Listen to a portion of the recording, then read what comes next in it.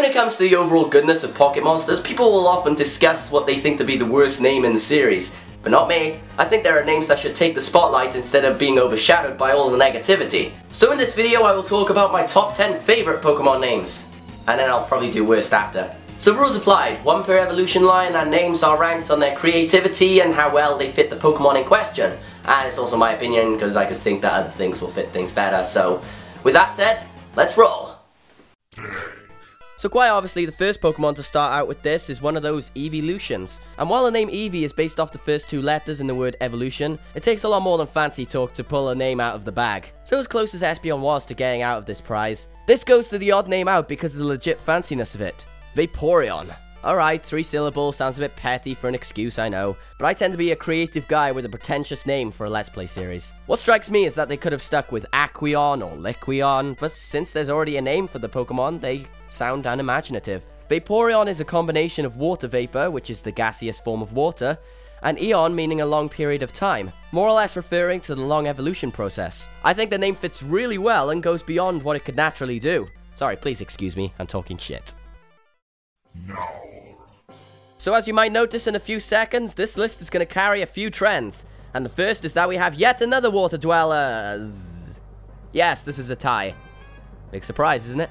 From a glance, legendaries are legendaries, and they're bound to have a creative name. Well, some at least. These two can fight all they want about how one can use thunder with 100% accuracy in the first turn, and not in a double battle, nerds. And the other can claim to have their own individual move. But this is about names, so I'm not going to boot one off the list. Starting with Kyogre. His name can be a combination of Kai, meaning ocean, and Orca, which I've mentioned before, actually being more related to dolphin than a whale. It can also mean Kaio, which is king of the sea, and the first two characters in Kaiosea, aka Neptune, and can also refer to Eager, or Iger, a tidal phenomenon. All that bio mixed into something based off of the Hebrew legend of the Leviathan. Now we switch over to the other side. Lugia's name may base off of Lutetium, a silverish element which is named after Lutetia, the Roman name for Paris, the city of light. It can also derive from Lugio, which is Latin for lie dormant, linked to the way Lugia lies at the bottom of the sea, as well as Luna, Latin for moon. It can, but it's very unlikely, come from the beluga whale also. So in conclusion, it's two different Pokemon at fanfic war with each other. Next Pokemon is one of my favorite Pokemon, which is probably going to be a future list, who knows. I know a lot of people will request that, or already have, but Tyranitar. This isn't to say I get goosebumps or an erection when saying his name, but it is a pretty awesome name for one of my favorite Pokemon, as I've already mentioned. The thing about Tyranitar's name, it can go either way. It can come from Tyrannosaurus or Tyrant. But as we've seen in Gen 6 so far, there is a T-Rex Pokemon in there, which makes Tyranitar more based off Godzilla, and that is where its Japanese names come into play. Bangiras, which is his Japanese name, is a combination of Yaban, meaning savage, or Ban, barbarian, and Kirai, hate. And when it comes to Giras, that may derive from Gojira, which is the Japanese name for Godzilla, and one of my favorite bands, and Anguirus, the Japanese name for the character Anguirus. So you can see how both the Japanese name and the English name link together in a way, and share unique meaning to the name Tyranitar and the Pokemon in question. Sorry. It took me a while to understand that I got the canine part, but Arca. And then I started collecting a few Yu-Gi-Oh cards, along with playing the Elder Scrolls, and picked up on the word arcane. And that's exactly what Arcanine is described, as a dog of mystery or secrets, which is best to describe a Pokemon which is described in this Pokedex as legendary. And with a base stat total of 555, it's definitely able to reach greater heights. Now when you see a starter appearing on the list, you might think that the list will now be predictable and all sense of enjoyment will be lost, and you could be wrong. And I have good reasons for including Empoleon, so there. Well, of course, his name comes from Emperor Penguin, and Pole meaning North or South Pole. But wait, does Eon mean a long time again? Not exactly. Napoleon. You know, that famous emperor who invaded Russia and ruled France during the later stages of the French Revolution? Russia is quite cold, and with a trident representing authority in Empoleon, it portrays him, because the male version is more suited to a male leader, as an Arctic warrior that stands proud above all else. And with wings instead of arms, it can do proper salutes as well. Bet you never really thought of that. Ampharos. Ampharos is simply a combination of amp, measuring current, and pharos, which, get this, Greek for lighthouse. If this didn't happen already, I wouldn't have paid much attention to its fabulous design. Kids, it's Zeus. 'Tis very clever, and I feel just epic saying it. Ampharos. Now the problem people may have with newer generations is that the names don't feel that great when you say them.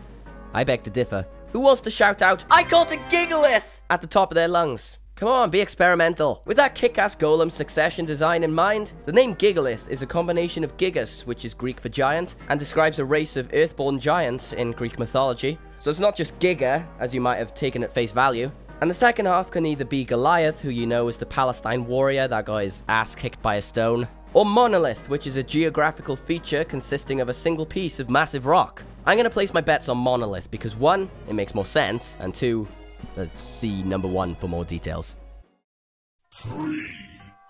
Deoxys. This is a very hard one to spell out or even pronounce. Deoxyribonucleic acid. Yeah! That's DNA. Or what my friends called it in school. Acid! The reason why Deoxys is so high up on this list is that a simple name made up from a not so simple formula which creates everything in our bodies besides that of what plasmids can supply. It's mentioned in the 7th movie that Deoxys stars in, how his name came to be, and it does seem like a Greek mythology fashioned influence. This further describes the amazing ability it has to regenerate, which in hindsight are the forms that people don't get sick of seeing. Not even to this day, because Deoxys has always been such a unique concept, and a name adds to originality.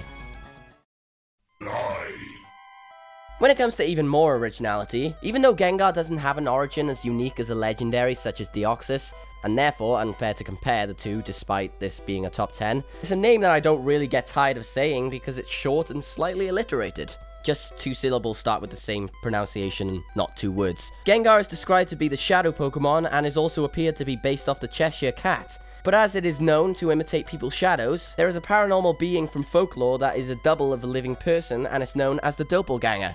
Gengar can be an anagram of Ganger. That's why it strikes to me so well. An anagram like that fits to me and it's like naming a business. What seems more recognizable to you? Alamon Mamoya? Or simply Gengar? You can come up with the best amount of combinations all you want, but you'll never get something that hits with the upcoming market of gaming as much as selling your game Gengar. Complexity doesn't always mean better. Remember that when you're designing something, friends. Gyarados. The origin just seems almost untraceable. Okay, dos can refer to 2, second in line of the evolution line, but look at all the possibilities of Gyarados. Gyakutasu meaning massacre or slaughter, Gyakio meaning hardship or adversity. These words don't refer to its design nor its typing, but more or less its behavior and struggles it faced as a Magikarp in the sad old tadpole pond. Gyaku means reverse or contrary, referring to how such a weak Pokemon became a sea monster, and my interpretation is irony more or less. Furthermore, Arashi meaning storm or Arasoi meaning conflict, basically how it reflected during the wars. Dos can even be Dosu, which is onomatopoeia for the piercing of flesh, or in Gyarados' case, full-on impalement. And I think that might be a possibility of mention, as we've seen in Pokedex entries that read about draining bodily fluids, so there's always that. The vast number of possibilities for the name Gyarados and the name itself still manages to sound intimidating and threatening. It's a shame that I Caught a Shiny Gyarados lost all sense of meaning a long time ago. So overall, between Gengar and Gyarados, they both came close, but I had to stick to the one that had best meaning for me. Thinking outside the box. Sort of.